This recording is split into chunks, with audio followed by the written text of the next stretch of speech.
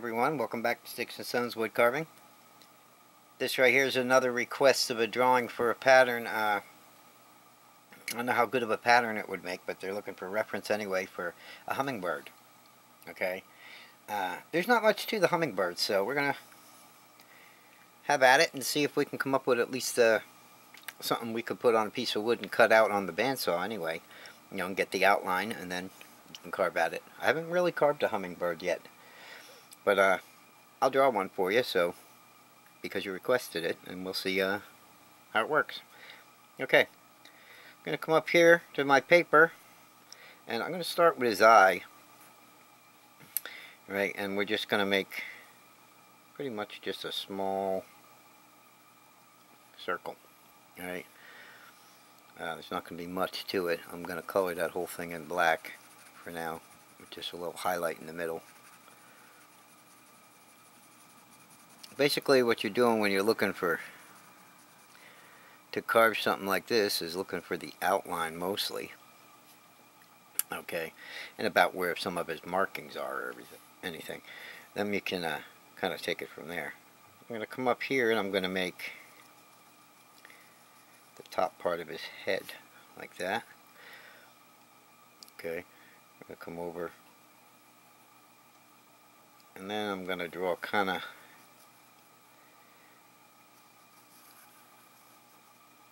where his colors are going to be. Alright, this right here is the best way I can do a hummingbird pattern, I think. Right, now we're going to come over here, if we can make it straight enough, and draw one big long beak. Okay, if I can get it straight. Like that. Let me erase that. Kind of hard to draw a hummingbird beak, right? And right from there, you come from underneath that beak just a little bit, and you draw a line straight down like this. Well, it's kind of angled down, it's not straight down. And now we have the shape of our bird's head and chest anyway. Don't mind me, had to have a sip of my coffee here. Alright, now we're going to have him, since they're always flying, mostly, alright, we're just going to make the shape of his body. I think that's the simplest way to do it, and then we'll do some makeshift wings, and we'll have a decent little pattern. So, come over to here where we ended off. And we're just gonna make a tail by just doing that. Okay, now that's gonna finish off the rest of his body. So what we're gonna do is put his wings right in here. Alright, now come up here to his body, up by the head here, and draw a line about right there. I'm gonna put a guide line right about here because that's where I want that other wing, the other side of his wing. Okay, now let's see if we can't get a wing in here. I'm going to draw a line down. Probably about there. Hope I can do this without messing it up here. And then we're going to draw another line coming down like that. And we're going to make a little bump, little bump, little bump. I'm just going to go down with these bumps first so I can figure out about how to get it to go where I want on his body. And then we can add these in. Alright, so there's his first wing. Now these right here, what I'm talking about adding in. Alright, we're going to come down and bring the inside of those individual feathers down towards his body here. I don't know how I'm going to put them in there.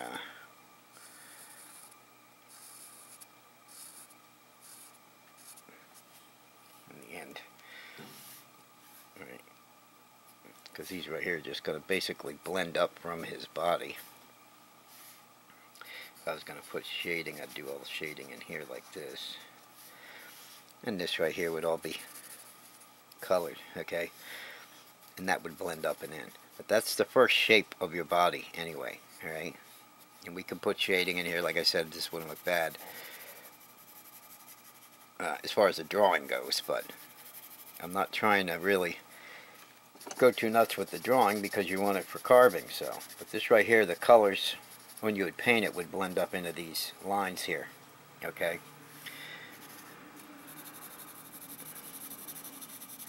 So I might as well just do that so he looks like something.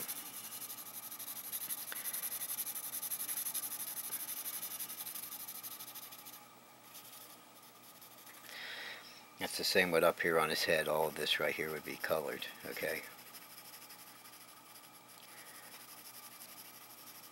Whatever colors he was going to be. Again, this is very basic. It's just a shape. If you want something to cut out, you're going to have to figure out the carving until I actually do one on the channel here by yourself. But at least you'll have some reference to what a hummingbird looks like. Okay, which is usually the biggest thing, trying to get one in your head.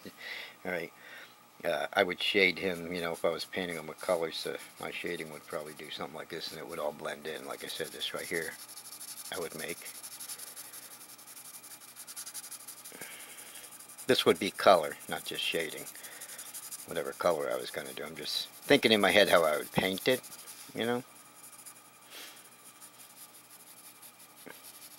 It'd be something like that. Okay. Now, he'd need his other wing, and I wouldn't make too much detail on that in the drawing. But I'd draw a line from there to there. And then bring it down until it touches his back here. And again, there'd be a little bit of shading on this, or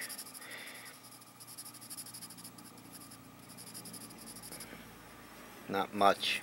And in the drawing, I wouldn't even put any feathers on it, you know, because you're just not going to be able to do it from this side, you know. But there you have a hummingbird pattern, okay, which isn't really hard to make. Like I said, it's just a shape, but you're going to have to wing the carving on it. But I hope this helps, and that should fulfill that request. So if there's any more requests about what you'd like to draw to try and put on a block of wood, like this guy right here, you could take a piece of basswood, you could put it right on the basswood, you could cut it out and carve a big hummingbird, or you could do a relief carving of it, whatever you like, okay?